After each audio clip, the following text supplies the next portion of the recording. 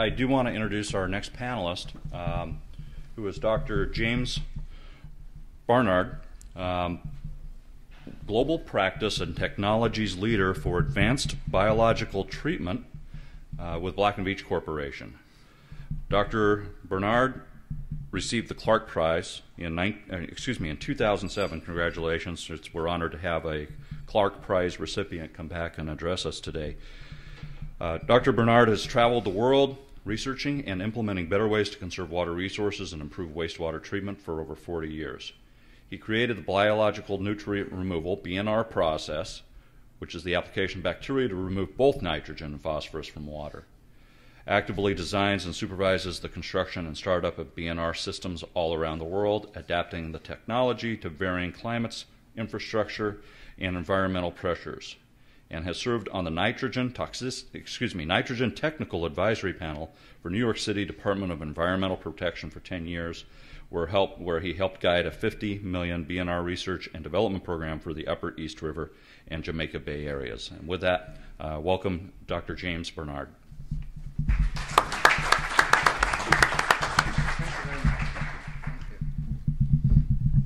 Well, thank you very much for inviting me here. My talk about the recovery of nutrients, I would like to go in. What's the driver? Why are we talking about this? And the looming food crisis, which is caused, of course, by this population explosion. And I'm reminded that when I started working in this research, there was only 3.5 billion people in the world. There's now 7 billion. So you can see what has been pushing this whole concept with, well, eutrophication, removing of nutrients, and of course then now the recovery of nutrients. But on top of that, we also see this population distribution, which is rather scary, because you see this distribution in the more developed regions, and in the less developed regions you have a huge bottom part there, which is still aspiring to a better life, using more resources, and you can see that is going to be a big push on our resources. Then on top of that, we've got the urbanization, and it's estimated that by 2035, I'll be exactly 100 years old then, 60% of the global population will live in cities, which means transporting more food away from where it's produced, and putting a bigger strain on the resources. Now, I brought this in, I saw this in Foreign Policy, and that was last year, and it says as the new year begins, the price of wheat is setting an all-time record in the UK. Russia is importing grain to sustain its cattle herds. India is wrestling with an 80% food inflation, and China looking abroad for large quantities of wheat and corn. So one can see, got the wrong way, the pressure on food. But one of the other interesting points from this article is that every morning we wake up, there's 220,000 new mouths to feed. US and Canada is producing about 2/3 of all the surplus food in the world. In other words, most countries, they're not self-sufficient in food, and that extra is coming from here. But now the US uses about 40% of the grains for biofuel, and what they state is that the world's safety net has disappeared. And on top of that, food production in many countries are relying on water bubbles. I didn't know, for instance, that Saudi Arabia is self-sufficient in wheat, but their source of water is running out, and it's not replenished. We also have some bubbles here in the US, and all of these, when these water bubbles run out, all of these would become food importers. Then there's the increased affluence required, more water and nutrients, like in China and some of the Oriental countries. And then also they mentioned the increased cost of fertilizer, and that's what I would like to concentrate on. So if we looking at wastewater as a resource, and In Singapore, I noticed they use the word used water, which I think is probably a much better word to use as wastewater, because we don't want to have the connotation that this water is wasted. And if we start looking at all the opportunities, starting from home, urine separation is a very important one. And I will talk about that later. But coming down here, we see protein recovery, for instance, and a lot of industries, we can recover the protein before we send it to the treatment plants, where we spend energy to break it down and then try to recover it again. Why not recover it up front? Dr. Pretorius from South Africa showed in a study that that could actually be profitable in many situations. And even when you have a waste like a beerberry waste, and you can grow the organisms in there and capture that, that could become animal food. Now, if we go through the water treatment plant, we have got many uses of the water. Or one would be potable reuse. Irrigation in Florida, for instance, many of the cities there are now recycling about 100% of their water for irrigation, relieving the pressure on water for the domestic supplies. And then another one that is, especially in the colder climates, is getting heat from water, from the effluent. And the potential there is about 4 times the amount of energy that's used in here can be recovered as heat from the effluent. And I know downtown Stockholm is heated by the heat from the effluent from the plant. If we go to a Barnard plant, we concentrate the phosphorus here in the sludge, and we can recover that phosphorus as a nutrient, or we can do some land application, but unless, of course, that is done efficiently, it can also be a waste. When we look at the chemicals of the earth, of course, nitrogen, one of the nutrients where we can recover. There's a lot of the old atmosphere is 80% nitrogen. But when you look down here at phosphorus, we're down here at a very, very small percentage. The phosphorus is scarce, and it's too precious to squander. But let's just look at the nitrogen, for instance. Nitrogen recycle. Around about a century and a half ago, maybe a little more, everything was fairly well imbalanced, and and this applies to nitrogen and phosphorus. And the crops that were used, everything got plowed back into the soil again, because the food production was near where the food was consumed. But as with the industrial development, industrial revolution, people moved away, which means that the crops moved away, and you have to resupply the nutrients because you're taking the nutrients with the crops. And that has led to almost to a starvation situation already more than a century and a half ago. And guano was used, that ran out. But fortunately, the Haber-Bosch process was developed, and not to save the world, but to make munitions. But fortunately, it did save the world, and it's using a lot of energy, but that's our main supply of nutrients now. In the 1970s, there was an attempt to recover nitrogen directly from the used water. And here you see the Upper Occoquan plant, which is, we had to get the nitrogen down to a level of 1 milligram per liter for discharge into the Occoquan Lake, which is a water supply for Fairfax County, Virginia. And this ion exchange unit was built there and worked very successfully, but unfortunately broke down after, I think, about 3 or 4 months of operation. And the only thing they could do at that time was to nitrify within the plant, because that was ammonia ion exchange, and they had to operate the plant to produce ammonia. But when they operated the plant to remove to produce nitrates, and when they put the nitrates in the lake, they found that the lake actually improved because it was phosphorus limiting, and by putting nitrates in, they grew better algae.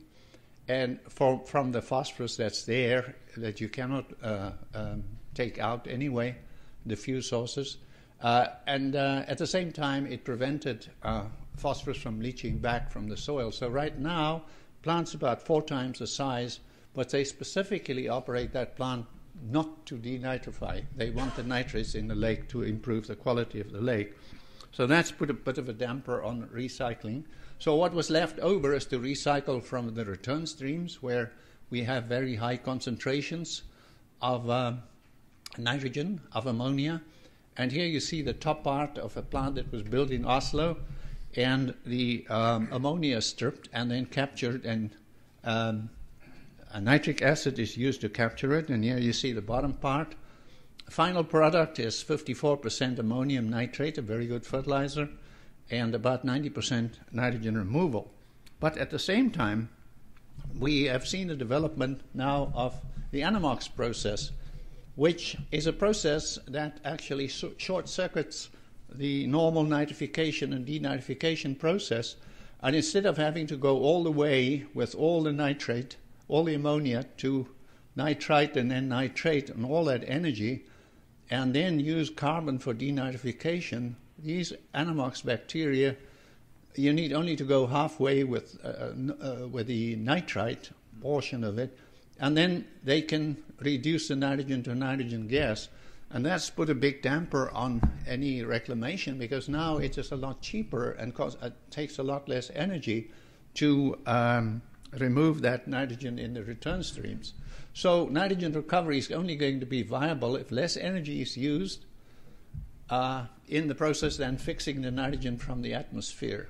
So the competition here is with the Haber-Bosch process that uses about 12 kilowatt hours per kilogram of nitrogen fertilizer.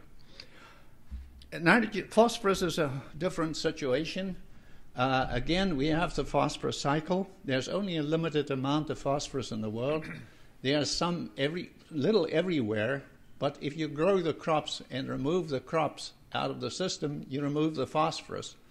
And there's some leaching and some runoff, and the only way you can make up for that is by mineral fertilizer. So what has happened over the centuries? Around about 1850s, they started running out of organic phosphorus supplies and started mining phosphorus. And here you see what happened, especially taking off here in the 1940s. And this is now the mining of phosphorus rock that we see, and that is a limited resource. And this is a scenario by Cordell, and what he showed here is that if we do nothing, well, somewhere in the future we're going to run out of these phosphate resources. There's only a limited amount in the world. And when we see the need, if we go on as now, it's going to be up there. So we will have to change many things. We have to change our diets and not eat so much high-quality food. We have to look at the food chain efficiency, because right now I think only about 10% or whatever of the phosphorus actually reaches the final food product. We look at agriculture efficiency, because right now farmers are still just adding phosphorus because they don't want to take the chance. But studies have shown that there's so much phosphorus already there that many times they can stop adding for 3 or 4 years and it will not affect the crop. And then when you look at all of that, we are talking about the recovering phosphorus from the used water or wastewater. The other picture that is important is, where is the phosphorus? The U.S. was one of the biggest producers, but also one of the biggest users, and our supplies are now down, resources are now down, so we are left with basically China and Morocco. And I hear the argument that, yes, as the price goes up, more phosphorus ore will be discovered, and a lot more has been discovered, low-grade phosphorus in Morocco. And that's where the picture is now, where you see Morocco and China. China already sees it as a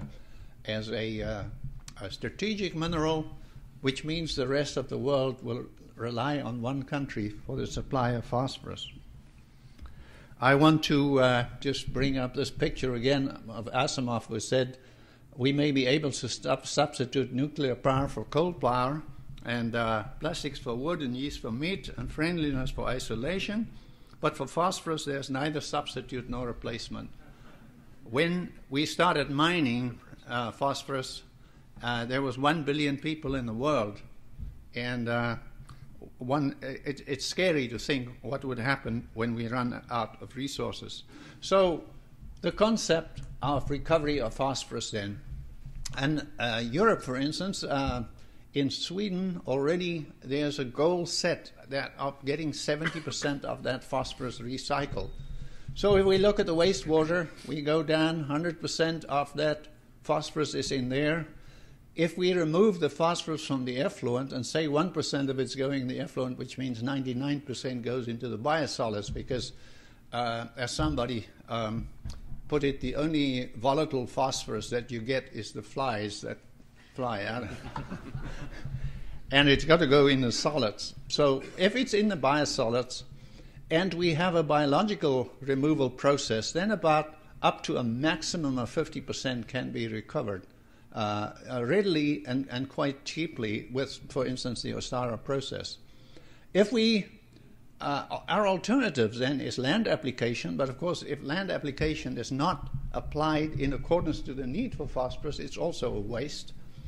And if it's incinerated, then it's gone, it's lost.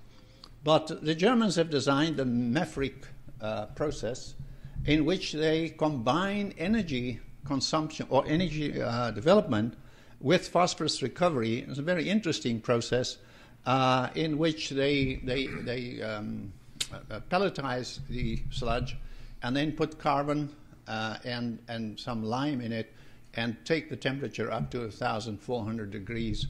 And then when they quench that, they find that they can produce pellets that contain phosphorus that is actually recyclable. And they feel that's the only way, if you have to recover to that high level, that you can actually make a profit out of it. The alternative, and in Europe this is mono-incineration is already done in very many places. And here again, if you do biological waste treatment, then about 50% of that solids is available, of the phosphorus in the solids is available to plant growth. But then there is, it could be the raw material for phosphorus, the ash, or there are a number of processes that have been developed to chemically take it out, and especially if you have a chemical removal process to chemically take it out and recover it. But the other option that is there is just put it in a mono landfill so that it is not wasted. And we see here the process of incineration, and all the phosphorus is in the ash. So if we can get that phosphorus and put it in a dedicated site, then 100 years from now, our descendants will have that phosphorus would not be wasted. The development of struvite as a means of recovering phosphorus has been actually going on for some time already. Japan has been at it for quite a number of years. And the development of the Ostara process that the previous speaker mentioned, very interesting development. Struvite is magnesium ammonium phosphate, and if we remove phosphorus, we also remove magnesium. We concentrate both the phosphorus in the influent and the magnesium. We go to digestion, we have a lot of ammonia, we have some magnesium and the phosphate. If we just add some more magnesium and raise the pH, we precipitate struvite. It's been a nuisance, but they have turned this into an acid, and producing these pearls, which are pure struvite. There's no organic matter in it at all. And in the process, you also recover 20% of the nitrogen. They have put some plants. It's making rapid progress. A number of municipalities are already doing this. This was Rock Creek of the Clean Water Services, and Robert F. Kennedy Jr. Opened the facility, and I got introduced to him, and he said, they said he's the guy that started it all. And so, once you get to that point, what do you say next? So I said to him, well, when I started this work and I told the people what we are doing, I was called a snake oil salesman. And he said, okay, I want my picture taken with the snake oil cells. Anyway, it is interesting looking at opportunities. And here, for instance, is a treatment of a potato waste in Holland. And where they go through, but the potato waste is very strong, and COD, very strong. So they go through a UASB, but it's also got a lot of sulfur in it. So they take the gas and capture the hydrogen sulfide and turn it into sulfur. So they produce sulfur. Then they go through the struvite removing process by adding magnesium chloride and then aerating it. And then with a cyclone, they get the struvite out of the process. And then in the final process, they go through the Anamox process, using very little energy, and since you've removed the carbon up here, the Anamox process doesn't need carbon for nitrogen removal.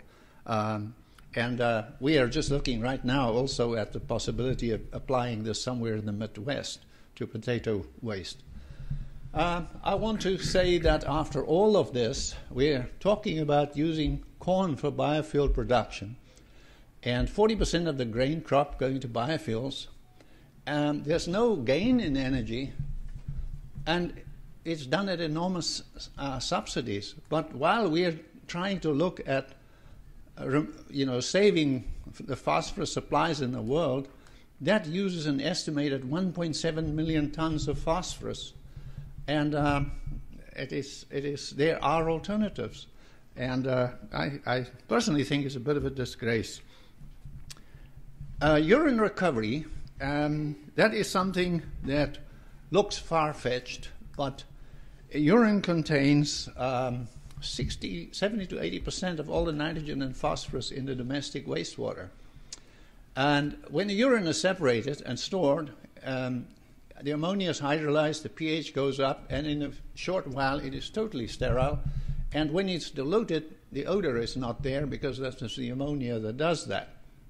And also, of course, a struvite can be recovered very easily from that. In Sweden, they've already developed this dual flush toilet in which the urine will go on one side and the rest will go the other side, and there they have a collection system and the farmers can come and pick it up there. But where I see, this is not something that's going to happen overnight, but there are so many countries in the world, the developing countries, where food is getting very expensive, fertilizer is unaffordable, and institutes in Sweden and in Switzerland is now having training courses in developing countries to teach people how to use the fertilizer, how to use urine as a fertilizer.